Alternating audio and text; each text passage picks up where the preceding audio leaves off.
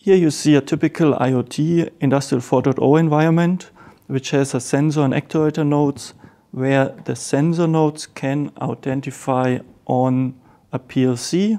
The first node I plug in didn't identify, whereas the second node with OPTIGA on it can identify in the system on the PLC.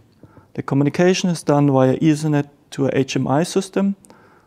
In this case, the graphic control is done by Epson TFT control IC and is controlled by a XMC 4700 microcontroller by using SBI commands. It totally offloads the microcontroller for doing the graphic, and it is a very high sophisticated professional approach of doing HMI.